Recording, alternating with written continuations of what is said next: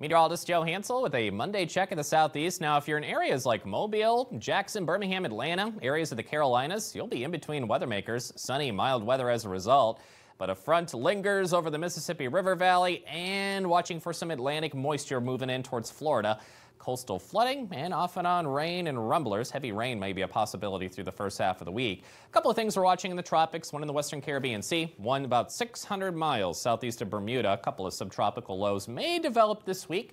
No direct threat to the United States for the tropics. We got different stuff to worry about. Again, in Florida, be mindful on the Atlantic-facing side of the coast. Some flood advisories may still continue early this week with 1+ inch rainfall totals down south of Miami. And some rain and storms, likely not severe anymore, but some rainy rumblers are possible near the Mississippi River Valley. In those green shaded areas as a front lingers there just northwest of Memphis, Nashville, so rain and storms are possible there today.